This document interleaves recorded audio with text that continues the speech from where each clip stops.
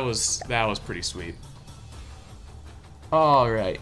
So the next rematch is the Evil Eye, or the Devil Eye since it's devs, versus Kringe's Wolfpack.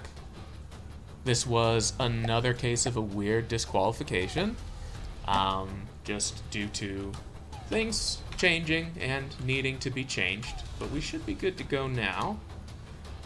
Let's see if we have an immediate difference here.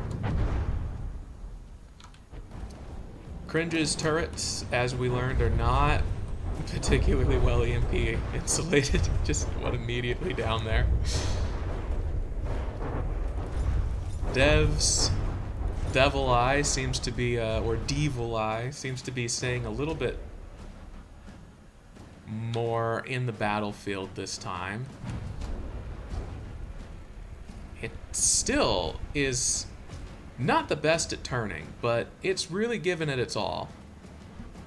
So far, it's down in percentages, but it has a lot of small missiles still online. Oof.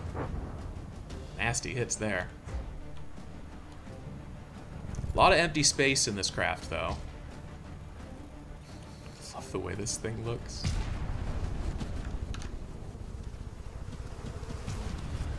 Hole in a buoyancy chamber there. Yeah. Got some level of holes being made, but honestly, you know, steam jets still perfectly intact. Props are still looking good. Everything's actually looking pretty okay over here. The parts which need to be resilient have been holding up fantastically against the Wolfpack. And, oh, yeah, it looks like the second turret finally went down to EMP. Kind of what happened in the first match as well. This is Dev's first outing with EMP, I think, in a tournament setting. He usually prefers not to use it.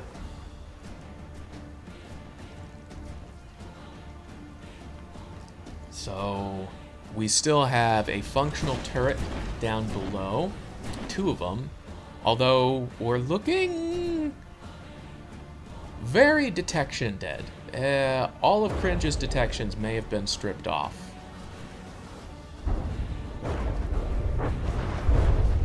Additionally, a lot of his upthrust has been kind of pulled off too.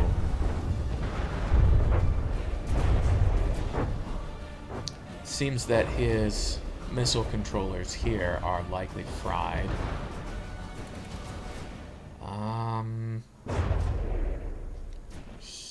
That, you don't...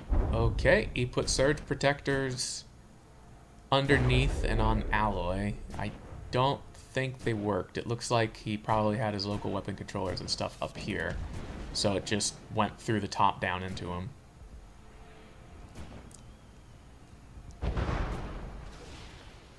And these missiles are still just slowly chipping away. I mean, at this point, you know, even though it has surviving guns, it doesn't have any detection.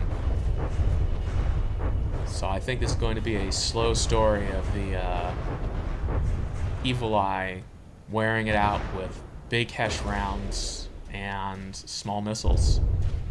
Oh! Or sniping all of the upthrust off of it and poking enough holes for it to just sink. Either one works!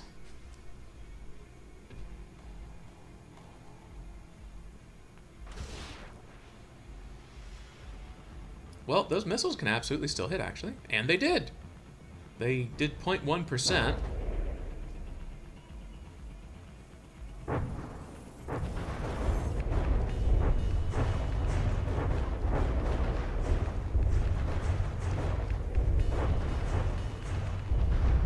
That is just so many small missiles. If you have anything that can get a jolt from the surface of your craft delivered by this thing, it's going to die. Like...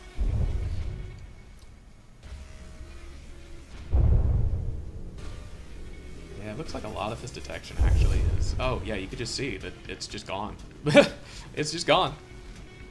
And I imagine down here, yeah. Still moving though, engines are still good. Propulsion's still good. This thing is still just spitting angry volleys of missiles out. And the occasional Hess shell.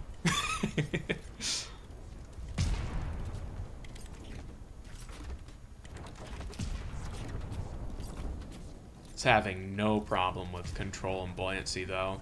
Like hardly any chambers got punctured. It's looking pretty overall okay. It's always funny when this kind of thing happens in From the Depths, where the percentages look close, but this craft is functionally completely disabled. It's got no detection. All the turrets are AI dead. It has no local weapon controllers. But the hull's intact. In the case of EMP, you know, just means you need surge protectors in the right spot, better insulation around important components. In the case of sandblasters, which this is partially fragged too, you can kind of see it burrowing through when he's got Hesh, it usually means that you've invested a lot into armoring up areas that don't actually need the armor. Well, that's the AI, so it certainly needs it. It's actually kind of getting close to the AI here. Oh, look at that. The surge protectors have taken damage in here, too. That's a little scary. The jolts are starting to look deeper and deeper into the craft.